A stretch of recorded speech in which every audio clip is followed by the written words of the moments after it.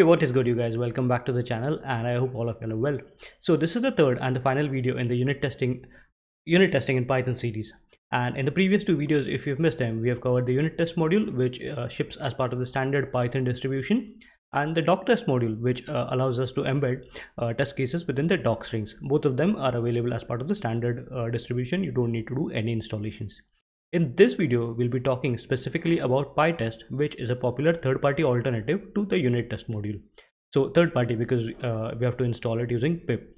So without any delay, let's get started. So first things first, why PyTest over unit test? And there are four reasons which I'm going to highlight one by one. The first one is that unit test is more verbose and requires you to write more lines of code. To see that, what I'm highlighting on PyCharm on the left hand side is a test case written using PyTest, and on the right hand side the same test case till this point written using unit test. The setup and teardown methods are optional, I agree, but if you look at the test case itself, it requires to call an extra call to the self.assert equal method. So it's already a little bit more code than what you would write on the unit test. So a similar functionality can be achieved using less number of lines of code. So that is a clear advantage. Now the second thing is certain methods, if you see, such as assert equal, teardown, setup, they do not follow Python's pipette convention, and the naming convention is a little bit off to what you would write for normal Python methods. The next reason is that on the right hand side in the unit test module, you can see that we have to group all the test cases within a class, and the class also has to inherit from unit test case. That is again a little bit wordy for people's like. Last advantage which PyTest has over unit test is the availability of plugins. Leave a link in the description to all the plugin support which PyTest has. Now let us look at a few more assertions using PyTest. Now for the first assertion which existed just checked if 1 is equal to 1. And the next assertion which I've written is checking whether the name Jaideep is present in this list. The third test case which we have written checks if a particular piece of code, that is 1 divided by 0, raises a particular error called a zero division. Now how do you run the PyTest? It's very simple. You just have to be in the directory where the test file is located and say python-m PyTest. And if you see, it collected 3 items and all of the 3 have run. The output is not that verbose, and to make it verbose you can just pass the -v flag, and it will tell you that all the 3 tests have run and they have passed. Now passing tests are okay. Let us try to do something different and see how the error output or how the error output looks like. So if you see, 2 tests have passed, 1 has failed, and you see that it also shows you which piece of code has failed and by what error. So the output is also much more verbose and much more easy to read as well compared to unit test.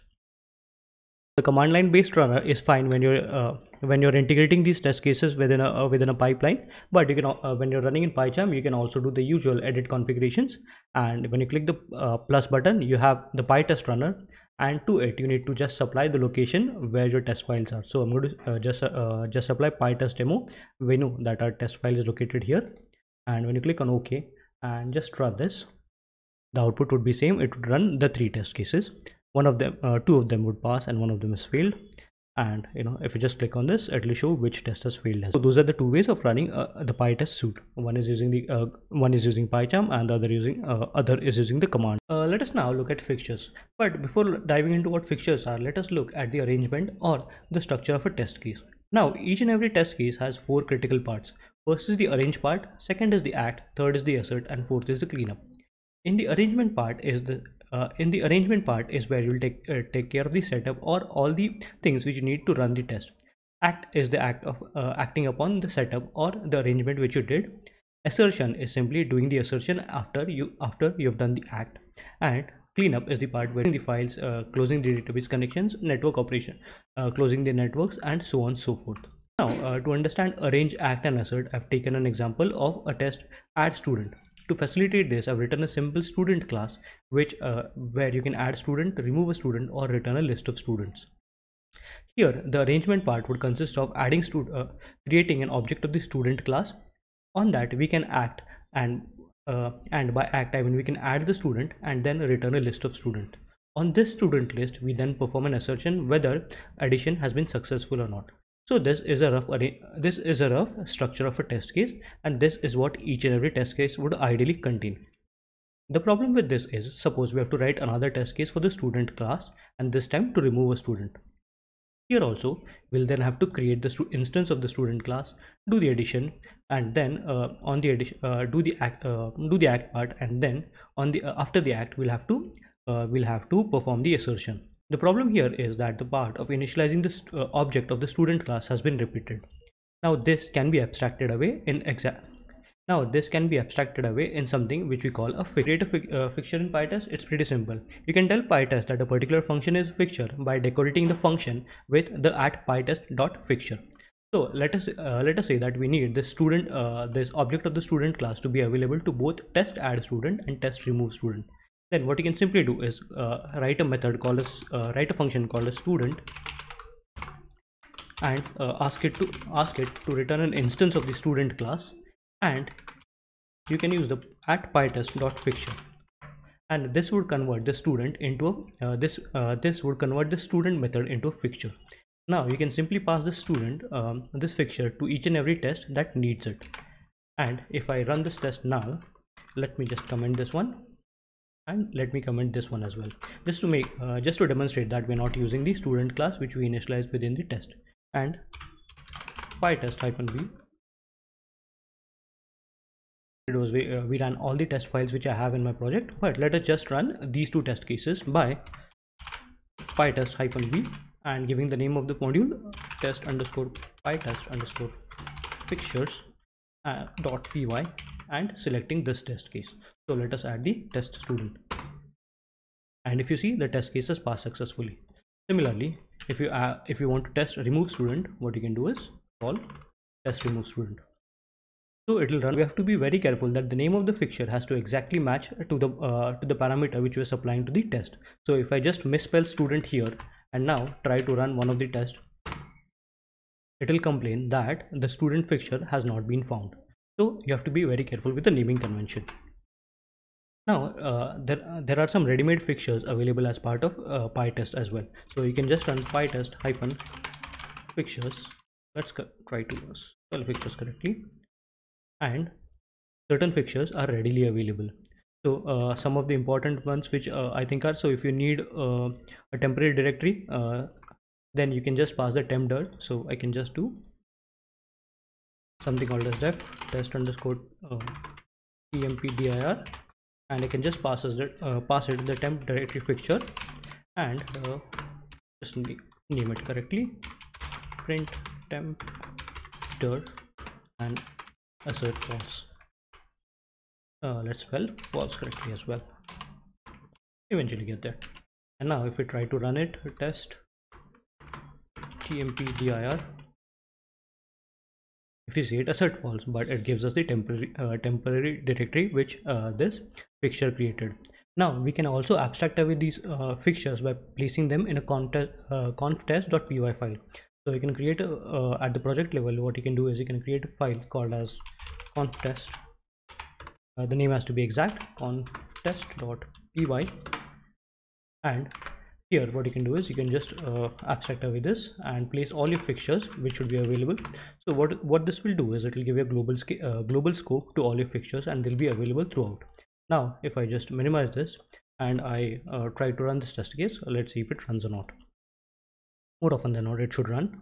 It's not, because PyTest is not defined. Okay, yeah, I think we forgot to import PyTest here, and let us now go back and try to run this. It is still failing, but the name student is not defined. Okay, I think we know one more time why. From student, I think this one. So what we'll do is we'll also abstract this away, and let us just refactor this and move it to its own class. So student.py, and here what we'll do is from student import student, and now let us run this test case one more time. And yeah, this time it's run. So you can abstract away all your, not abstract away, but you can just put all your fixtures in this conftest.py, and they'll be available globally. Similarly, this test case will run as well. So yeah, that is a handy way to put all your fixtures, give a global scope to all your fixtures. Let us look at markers. Markers allow you to mark, name or tag tests, and based on these markers you can either choose to run or skip tests. So how to initialize a marker? Very simple. To assign a marker, it is very simple. To each and every test case which you want to mark, you can just do @pytest.mark and dot give it the name. So this is a user defined marker, and if you just want to run all the test cases with which have the mark very basic, what you can do is pytest-v-m and give it very basic, which is the marker of the test. And if you see, it will run only one test. 10 have been deselected and only one has passed. If you want to run all the test cases which do not have the word very basic, you can just do not. If you see, one has been deselected and this is test. This is the very basic test. This is a custom marker which we created, but PyTest also comes with a lot of inbuilt markers, and you can just see a list of all of them by doing pytest-markers. And so a list of this is available. We're going to try a couple of them. The first one which you're going to look at is xfail, and what xfail does is it tells PyTest that this test is expected to fail, and we give it the reason. So let us now try to run this test case. Let's try to run this test case now, and PyTest will tell us that this test was expected to fail, and it won't mark it as failed. Now if I just comment this marker, let's see what happens. If you see, PyTest starts to fail this test. So this is how you can use the xfail marker, which comes in inbuilt as part of the PyTest distribution. Similarly, we have the skip if as well, and there's a corresponding skip, and it's similar to skipping the test cases. So if I want to tell PyTest that I want to run a particular test only for a particular operating system, you can do that by using the skip if marker. Now there are a lot of markers which are available, and markers is actually a very broad topic. To explain that, what I'll do is I'll bring up the documentation. So if you see, we have done this. We have done the selection that is running particular test cases, but you can also do expression matching, that you want to run test cases which have a particular word. So if you see here, what they've done is they have only run test cases which contain the word HTTP, and that's why only HTTP has passed. Similarly, the test case which do not contain the word send HTTP, all the test cases have run, and you can just do or as well, HTTP or quick, and the test cases which contain the word quick, HTTP or quick will be run. This is just a tip of the iceberg. There are a lot of functionalities available, and you can just look at the documentation page, and you can just mark you can mark the whole classes or modules and so on and so forth. I think there's one interesting bit which we want to talk about, I think, is giving names. I think giving names to the markers. Yeah, so if you see, what we have done so far is we have generated the names for the markers on our own. We've given the name here, but what PyTest also allows you to do is generate the names of the markers on themselves. So what you can do is, you can, in the contest, you can just import PyTest. Items is again a special PyTest construct, and within that you can just iterate over this items.node id. Node id is nothing but the name of the test, so this is the node id, and you can just assign names to the test as well, not names but markers. So you can just have a look at the document. Markers are available which can serve various use cases. Let's try to parameterize test cases. We saw in UnitTest as well that parameterizing test cases is parameterizing test cases is essential, because obviously we cannot write the same test case over and over again. So what you can just do is pass in all the test inputs and the expected output as parameters, and a single test can run all of them. Now the way to do parameterization in PyTest is using markers, and there's an inbuilt marker which comes in with PyTest, and it is called as parameterize. To it, first we give the expected test input, the test input which we are going to pass, then the expected output, and that has to be passed in as tuples. So what we are essentially giving is expressions which we are going to evaluate, and the expected output of the expression. And if I just pass in the test input and the expected output and run this test case, it should run all of them.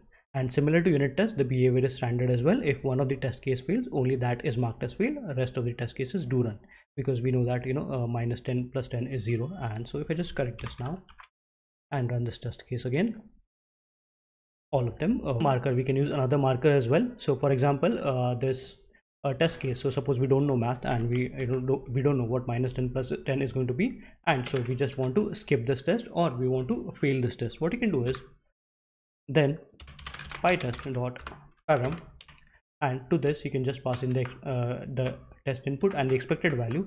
And here what you can also do is PyTest dot not py yes but PyTest dot xfail, and the let's give it a nice reason equal to I do not know math. And in this case what will happen is PyTest won't fail this test. Now let us run this, or PyTest rather expects that this test to fail. And if you see let's see, something wrong has happened, but that's okay. Here okay, PyTest marks, and let us run this now. I think there was just a typo, and let's run this now. Okay, top level collect, some issue with the top level collect. Forgot the mark itself.